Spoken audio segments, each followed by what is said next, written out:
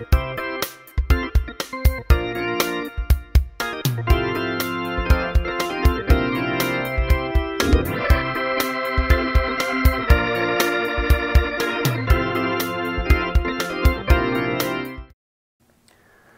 is our Sunday School lesson, Lesson 8 from Unit 2 for October the 22nd, 2017.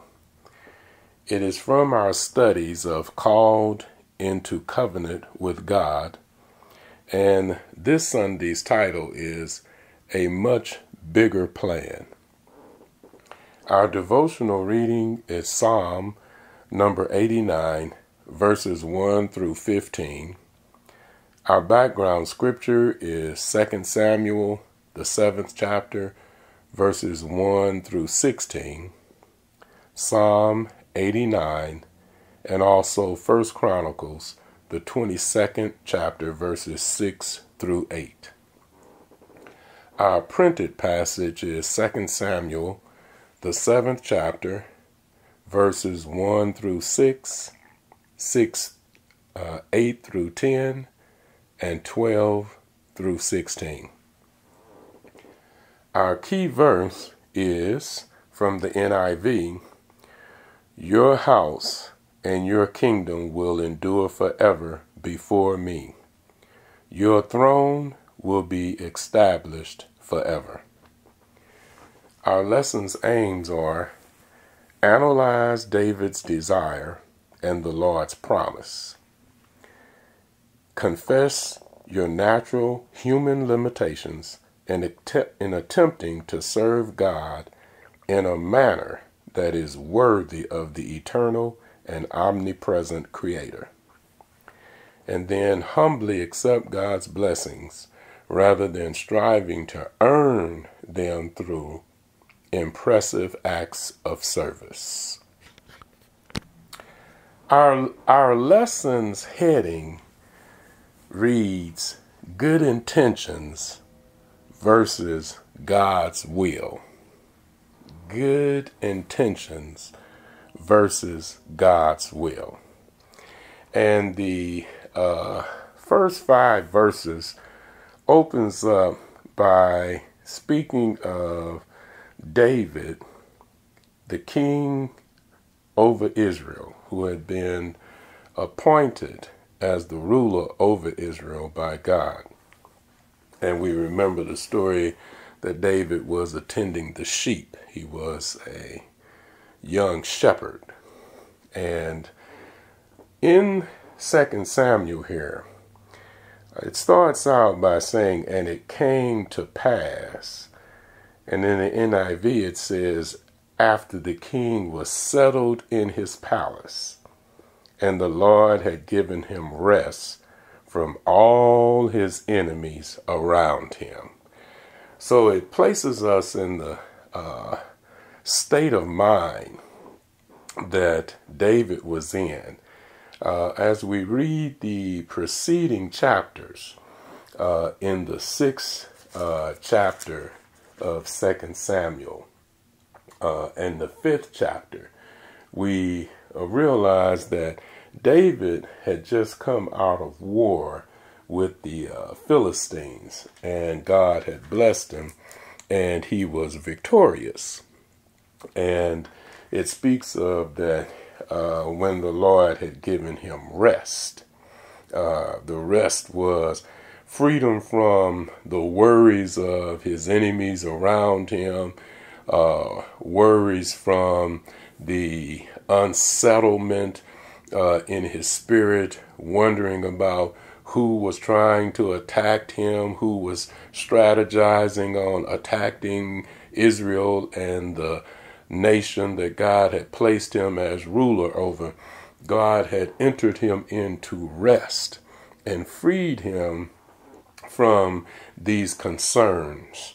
And while he was in his palace and settled, he sent for Nathan the prophet, and he explained his desires, the desires of his heart, that here I am living in this house of cedar, this palace, and while the ark of God remains in a tent. And Nathan replied to the king because he began to read into what David was setting up, that David was making a comparison that I'm dwelling in luxury, yet the word of our God is in a tent. I don't think that that's equal. I don't think that, not that we could ever be equal to God, but I don't think that I should be adorned with all of this fineness and luxuries and such. And yet we have the Ark of the Covenant, the presence of our God in word form. We have this in a tent. And so Nathan understood the spirit that David was speaking in, and he says to him, whatever you have in your mind, go ahead and do it, for the Lord is with you. But yet, the Lord was with David, but he did not develop, nor did he send this desire that David had concocted in his own mind. And so then, since Nathan gave David the agreement, since Nathan gave David the approval and encouraged David and said to him, hey, whatever you have in your mind, just go ahead and do it, because the Lord is with you. The Lord is on your side. Brother, you got this. Go ahead, and whatever it is, it's going to be blessed. But then the Lord went to Nathan, because Nathan was the one who encouraged it. And he told Nathan, now you go back and you tell David that this is what I said. Not what you said, but this is what I said. And it says, this is what the Lord says. Are you the one to build me a house to dwell in? And then he reminds him, I haven't dwelt in a house since the day that I brought your people, since I brought the Israelites out of Egypt to this very day. I've been moving from place to place with the tent as my dwelling. Now we know that God is omnipresent, that the Spirit of God is present everywhere at the same time, all over. But the presence of God guided the Israelites, the Hebrews, out of their bondage in Egypt and led them by a cloud through the wilderness of Mount Sinai, as though he was leading the people through the wilderness, presence being manifested in a cloud. And so they were tent dwelling, and they established a certain corridor in the tent dwelling for the covenant of the Lord, where they would worship and honor God. And so as we look at this, we see, okay, these are some of the dynamics that are playing into what is leading David to be overcome to say the things that David is saying. Now we know that David had good intentions. We don't suspect or read into the text that David was trying to impress God, or that David was performing or suggesting this task or this own taking to prepare a dwelling for Almighty God. We don't read into this that David is using this in some form of manipulation. But to help us to better see what has overcome David and in his quest to show some form of appreciation unto God, we also need to look at what preceded this. After God had allowed David to be victorious over the Philistines with some 30,000 warriors or men in battle, then we notice that David is in Bela, Judah, and he wants to move the Ark of the Covenant to Jerusalem. And this is in the 6th chapter of 2 Samuel. And if we read through the beginning of that, we find that he was supposed to move it a certain way, but then he decided to use a more convenient means. And the beginning of the 6th chapter of 2 Samuel, it tells us that a man by the name of Uzzah had a new cart, and that he brought the cart, and David and some of the men, they lifted the Ark of the Covenant into the new cart, and they began to move it, and it came from a hill, and as it was coming across the threshing floor,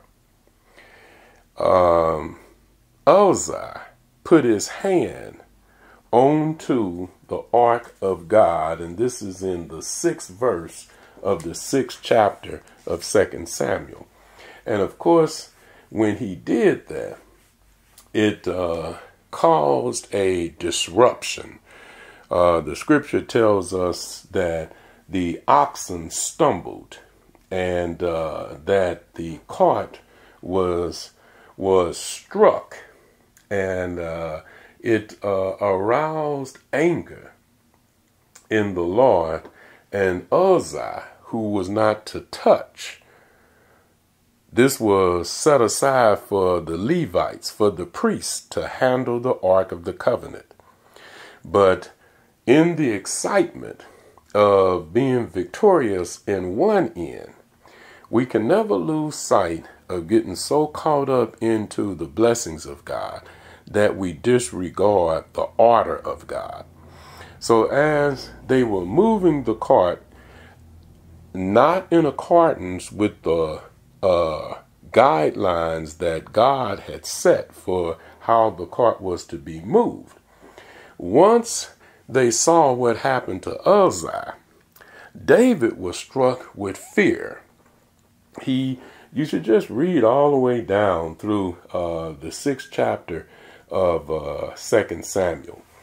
David was struck with fear, and he chose to leave the Ark of the Covenant, and it was taken to a house with a Gittite by the name of Obed-Edom.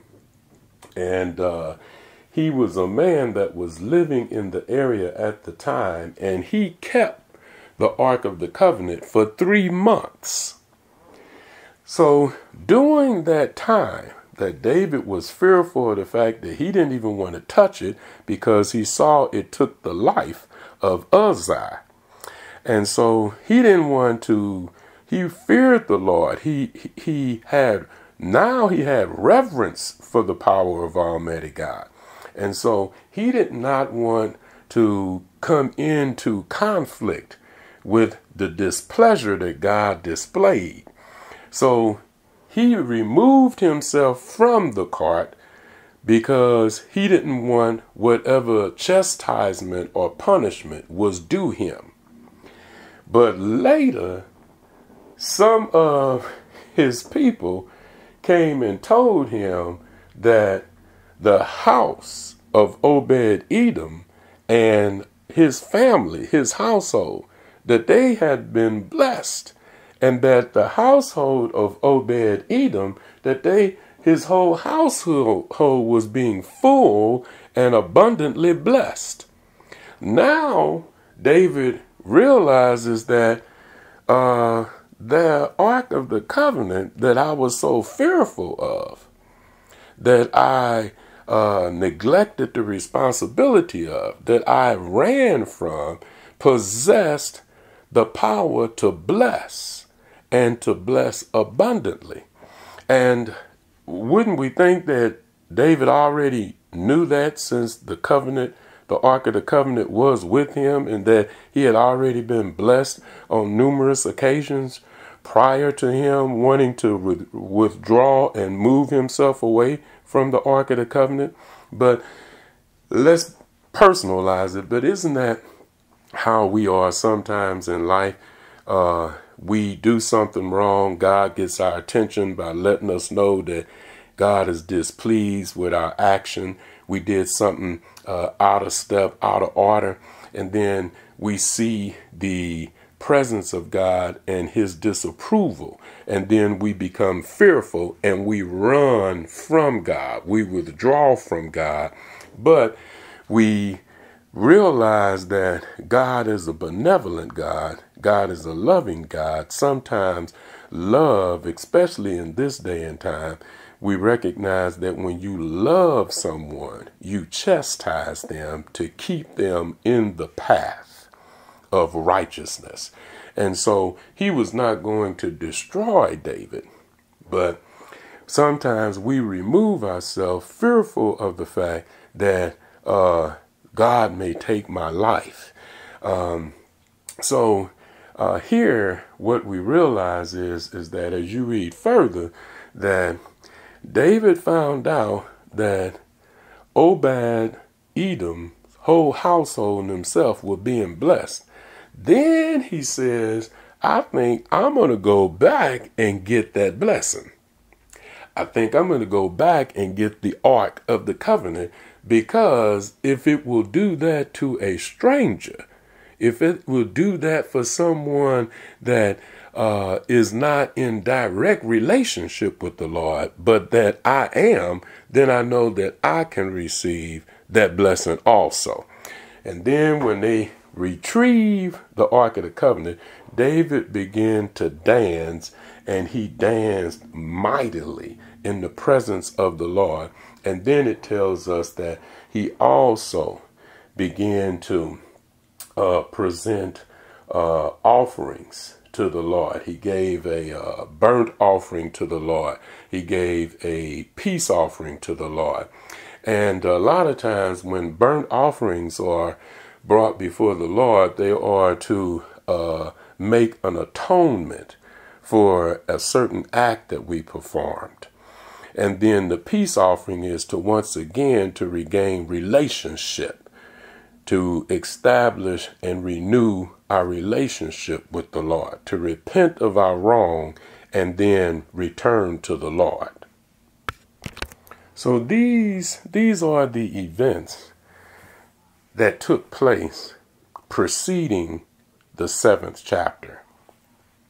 Now, as we move further to verses 8 and 10, then we see the unexpected promise.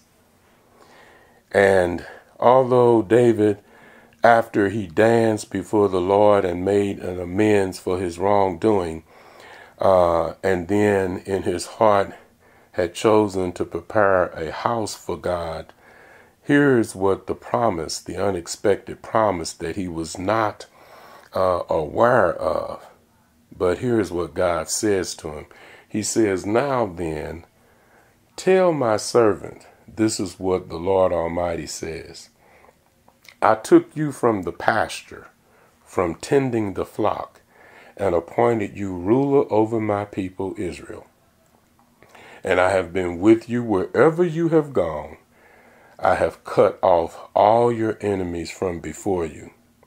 Now I will make your name great, like the names of the greatest men on earth. And I will provide a place for my people Israel, and will plant them so that they can have a home of their own and no longer be disturbed. Wicked people will not oppress them anymore as they did at the beginning." Now, isn't that an assurance Now that's a real promise. One of the things as we continue to look at the covenants that God has made with the different periods throughout biblical history and the characters, David, with Moses, with Abraham, with Noah. So as we look at these promises, we recognize that God always fulfills his end of the bargain. Covenant is a contract, it's an agreement. But God always fulfills his part of the agreement. The only question is the other party that is engaged in the covenant, in the agreement, in the contract, do we fulfill our part? Here he's still speaking to Nathan as to what he is instructed to tell his servant David. But he wants to remind David of what he has already done. He wants to let David know that when you thought you were just going to be a shepherd, that you were going to follow the footsteps of those before you, your immediate family, your siblings, when you felt that your destiny was known, I selected you. I had another plan for your life, and I appointed you as the ruler over my people. And I have been with you ever since I appointed you. I haven't neglected you. I haven't removed my presence from you. I haven't withdrawn. I have been with you and been victorious in and through you, for you, and for the salvation and for the promise that I've made to you and my people. And I have always fulfilled my promise. So now he says, I want you to let him know that I'm going to provide. He doesn't need to provide a place for me, but I'm going to provide a place for him and for Israel. And I'm going to plant them in an area, in a dwelling that they will have as their own, and no wicked people will oppress them anymore. Now, as we come to the last part of our lesson, I want to just read one other thing about our desire to make an impressive dwelling for God. Isaiah, the 66th chapter, and the first verse says this: Thus says the Lord, heaven is my throne, and earth is my footstool. Where is the house that you will build for me? And where is the place of my rest?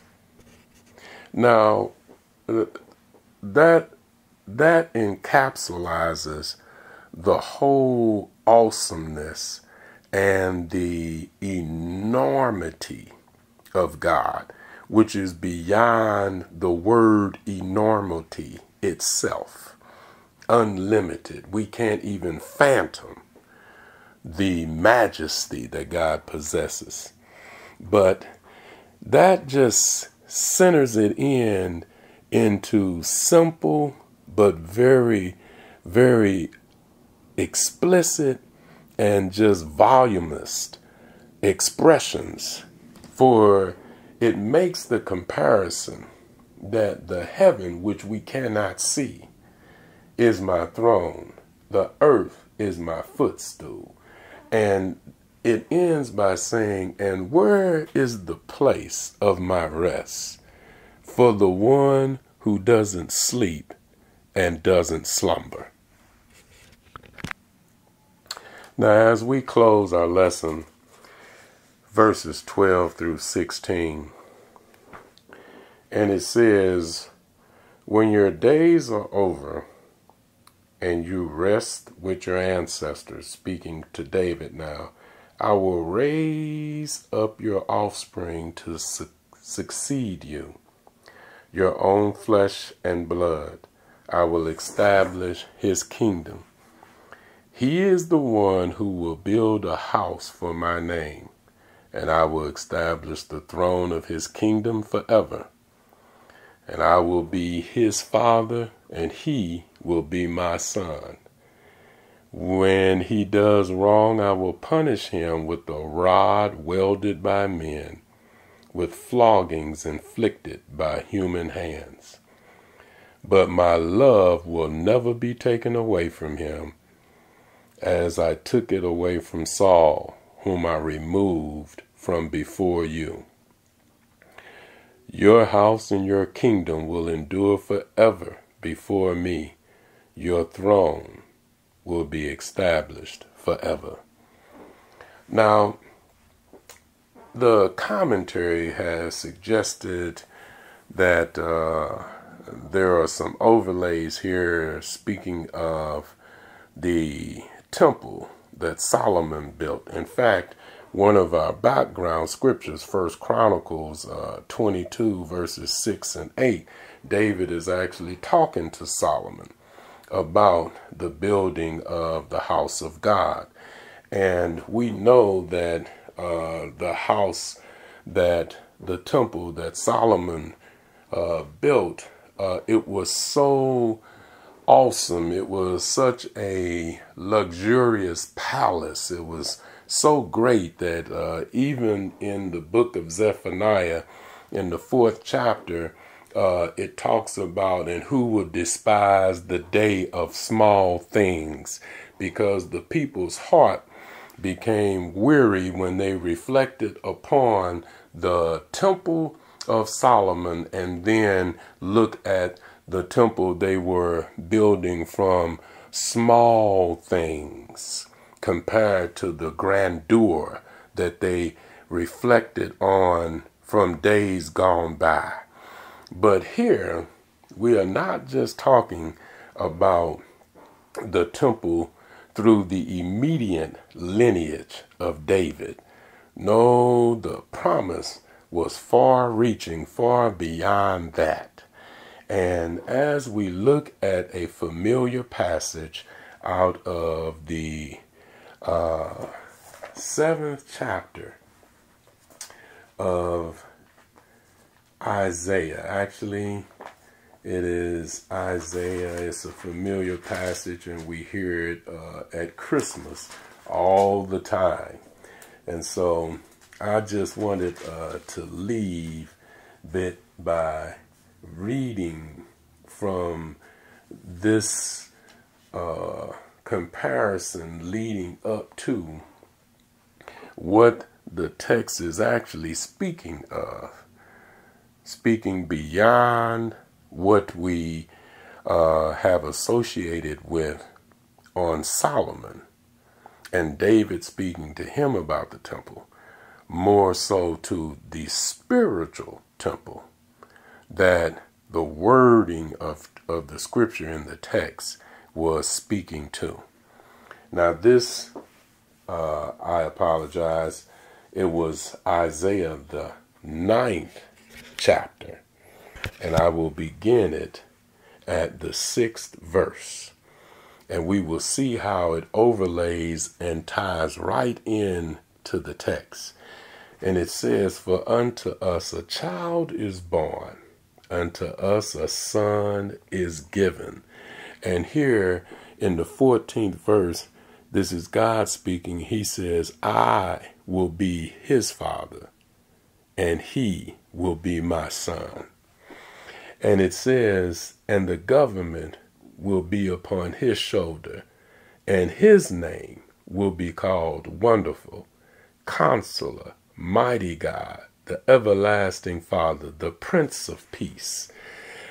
Of the increase of his government and peace there will be no end, and upon the throne of David and over his kingdom, to order it and establish it with judgment and justice, from that time forward, even forever.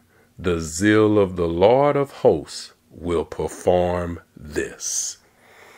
Now, there are some definite parallels there, speaking of from the throne of David and how he will establish the kingdom. He will order it. He will establish it with judgment and justice, and of his government and his increase there will be no end. Now, I know some are saying, but the scripture also says that he would punish him. And I want to close with the relationship of the floggings being inflicted by human hands upon him. Isaiah 53:4 reads, let's start at 53:3. He is despised and rejected by men, a man of sorrows and acquainted with grief, and we hid, as it were, our faces from him. And he was despised, and we did not esteem him. Surely he has borne our griefs and carried our sorrows, yet we esteemed him stricken, smitten by God, and afflicted. But he was wounded for our transgressions, he was bruised for our iniquities. The chastisement of our peace was upon him, and by his stripes we are healed. And we, like sheep, have gone astray. We have turned every one to his own way, and the Lord has laid on him the iniquity of us all. He was oppressed and he was afflicted, yet he opened not his mouth. He was led as a lamb to the slaughter, and as sheep before its shearer. He was silent. He opened not his mouth. The word in verse 14 and 15 and 16 of our lesson is fulfilled in the 9th chapter of Isaiah, starting with unto us a child is born, and then again lifted in Isaiah the 53rd chapter, beginning at the 3rd verse, all the way through the 7th. I hope that something that has been shared with you in this lesson has provided some thought-provoking issues and concerns that will help us and guide us and direct us on the path that Almighty God has chosen, not just for David, but also for us. God bless you and God keep you is our prayer.